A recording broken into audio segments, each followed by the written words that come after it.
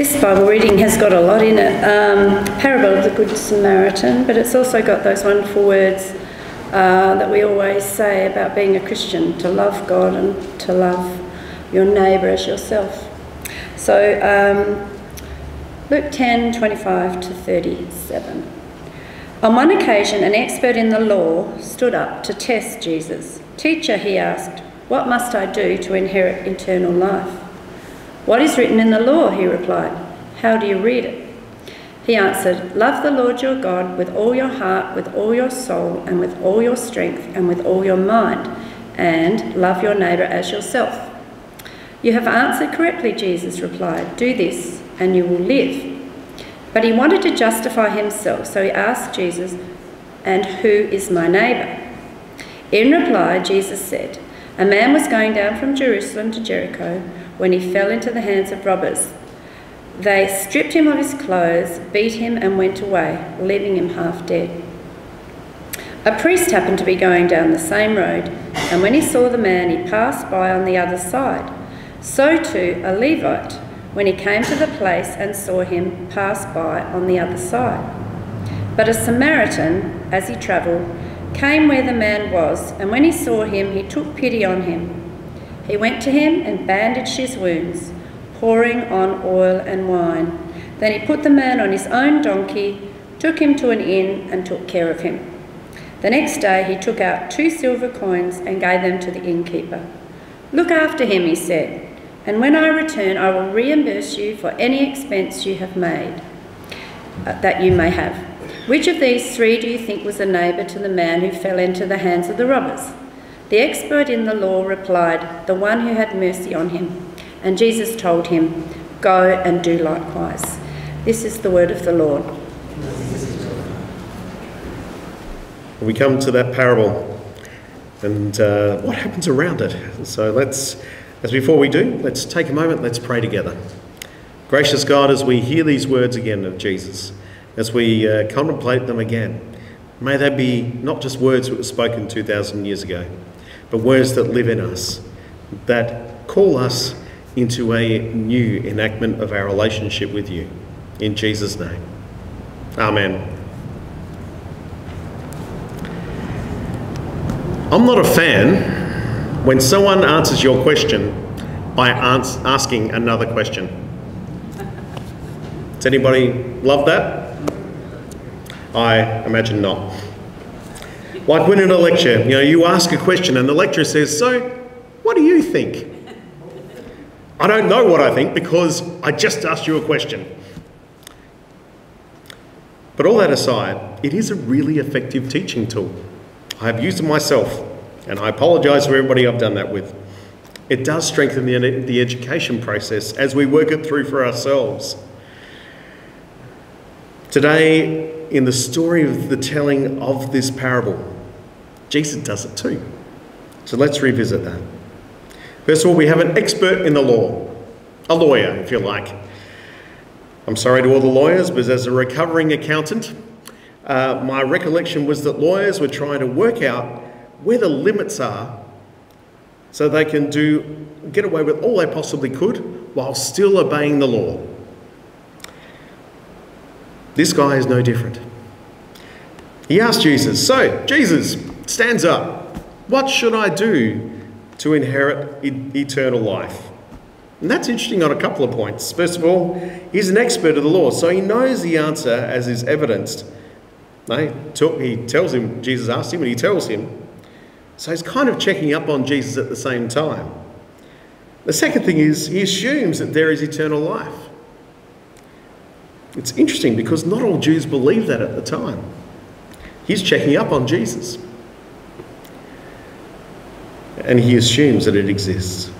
And thirdly, he's not just happy to stay seated. He stands up. He knows he is someone of authority in that particular conversation. So Jesus asks him what he thinks. And the lawyer trots out exactly what Jesus believes as he also explains it at that capitulation, as the capitulation of the law and the prophets. If you look at Mark 12:29, he says exactly the same thing himself. Love the Lord your God with all your heart, with all your soul, and with all your strength, and with all your mind. And love your neighbour as yourselves. Jesus says that if he does these things, life is his. But wanting to know the limits, as a lawyer does, he asks, so who is my neighbour? And so Jesus tells the story. There's a man and he walks from Jerusalem down to Jericho. It's literally down. It's down from a mountain. And he's walking down to Jericho. It's about 17 miles in the old speak from Jerusalem to Jericho. Not very far in a car. Not so great if you're walking. It's pretty hilly. It's pretty craggy. And there are plenty of rocky outcrops for robbers just to lurk in there and hide behind them. Probably everybody listening, you've someone who've been robbed out there. Anyway, there are robbers there, and they see the man, and they seize the opportunity. They rob him, they beat him up, they strip him, and they leave him for dead. They are absolutely merciless. And while he lies there, 3 different people walk by. First one, a priest. This is a good guy. He helps people to be right with God, helps them to present their sacrifices. Surely he would help. But for a priest to touch this man, particularly if he happened to be dead, that's going to make him unclean. He may not be able to perform those rites. And so he values that role more than looking after the man. And so he crosses the road and he walks on by. And then a Levite, another person from the priestly tribe, probably someone who helped in the temple or helped doing religious duties during the week. Again, probably didn't want to get involved for much the same reasons. He just wanted to get to the temple. So again, passes on the other side, keeps on going. They both see this person. They cross out of the way to avoid him. Just like the robbers, these good guys of the Jewish society just leave this person for dead. Not much better than the robbers, really. And then we have a Samaritan. You probably know what a Samaritan's like. A little bit even more than Crows versus Port Adelaide. Jews and Samaritans are not friends.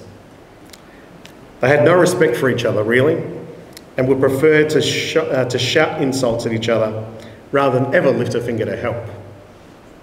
The Jews were the continuing bloodline of the Jews who had entered Canaan right back to the time of Joshua, with some hangers-on as well.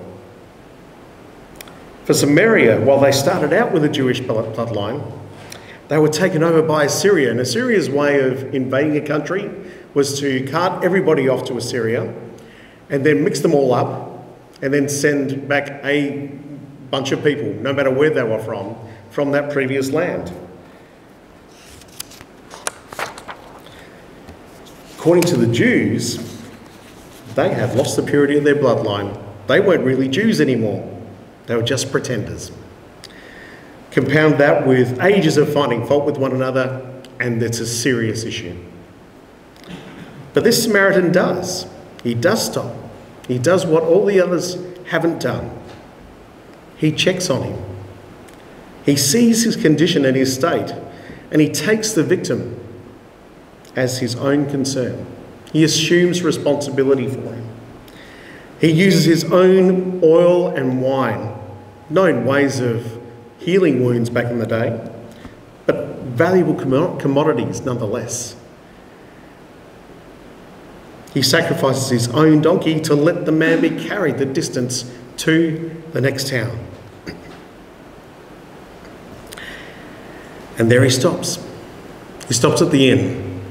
And he pays 2 days, basically what would normally be 2 days' wages to the innkeeper to look after that victim, with the promises that he will return to check on the man and pay any extra necessary to ensure that he will have every opportunity to recover, to start healing, to be well again in a safe place. Jesus then asks the lawyer, who was that man's neighbour? Well, the one who had mercy on him, of course. And then Jesus' command, go and do likewise. There's a bunch of ways in which this parable gets applied at different times. I've heard a lot of them. Be nice to everybody. You never know what you're going to get back. You never know who will be good to you, so look after everyone, because it's for your best benefit. And while they're good things to say out of this parable, I really think Jesus had another idea. As I said before, this expert in the law had already told Jesus quite rightly what it would take to receive eternal life. That is, what it would take to be right before God. But he wanted to know what those limits were. He wanted to know how little he could get away with. When he could know he'd actually done enough. But when Jesus told the parable, what he was actually telling the lawyer was that he was asking the wrong question. He had got it the wrong way around. If you think about the three people who passed the man lying by the side of the road, who would the man have thought was his neighbour? Probably the priest or the Levite. Not only were they supposedly the good guys of society,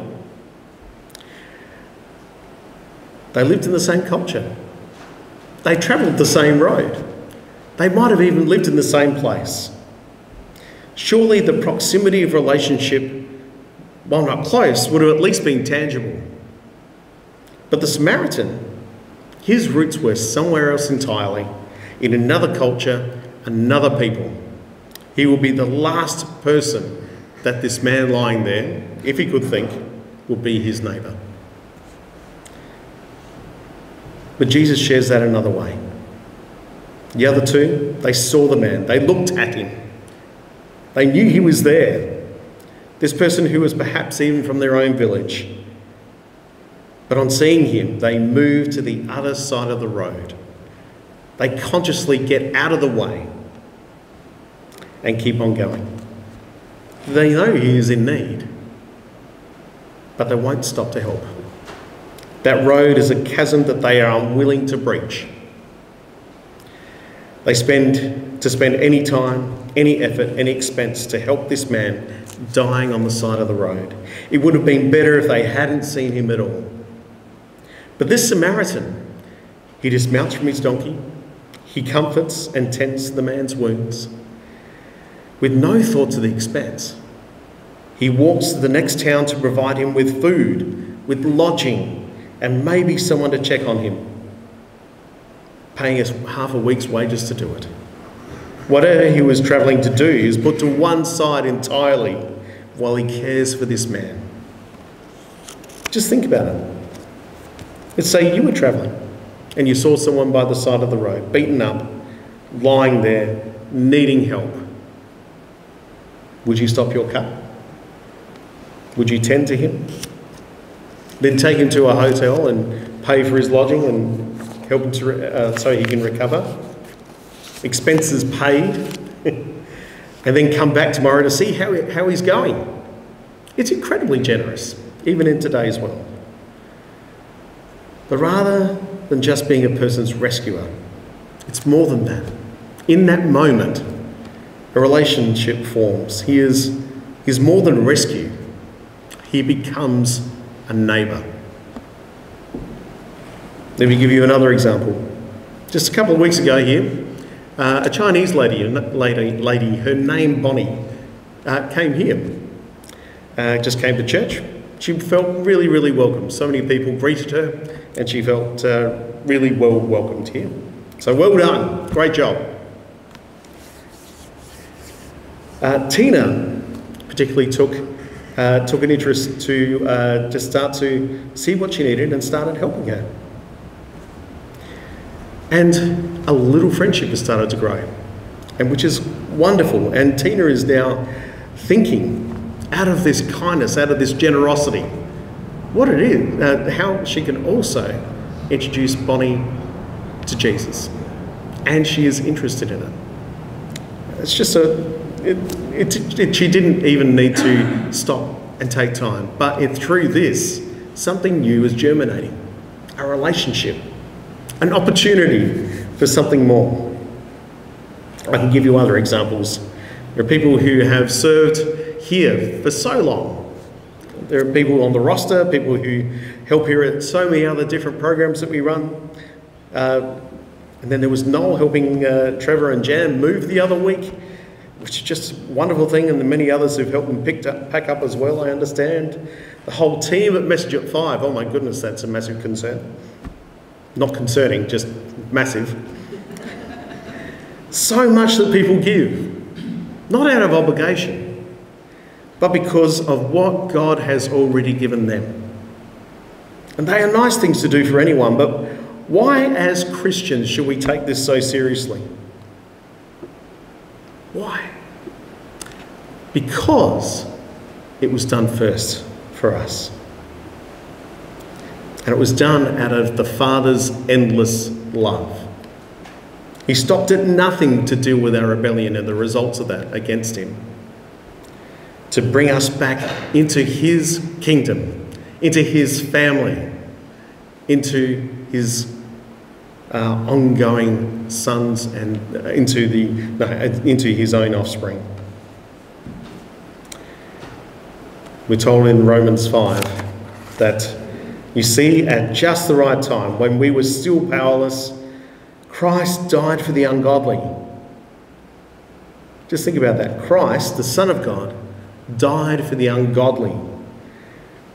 Very rarely will anyone die for a righteous person, though for a good person someone might possibly dare to die. But God demonstrates his own love for us in this. While we were still sinners, Christ died for us. We hadn't even apologised, and yet God allowed Jesus to die for us. We are compelled because Christ did it for us. Christ didn't wait for us to move into his neighbourhood. He just loved us first. So rather than asking who is our neighbour, let's start the right way around. Who might we be a neighbour to? What are we prepared to give of ourselves to be a neighbour? To make a neighbour? Would it be through introducing a person to Jesus? Or perhaps making the effort to talk to someone on Sunday rather than let them rush out the door? Or perhaps supporting people like Martin and Bina over in Goa as they continue their work with the people over there. Our neighbours are an endless possibility if we are prepared to make a way to meet them, motivated by the God who met us first. So something to think about as you talk about over morning tea. Who might be your next neighbour? And what might be your first step? Let's pray. Gracious God, as we come here today, we know we are loved. We know we are loved by a God who has stopped at nothing for that to be the case. Lord, there are so many people in this world who do not know that love. Perhaps even they do not know love. Lord, we have an opportunity, but more than that, we are compelled. Not out of obligation, but because you loved us first, and you have never stopped, and you never will. May we love like that, Lord. In Jesus' name, amen.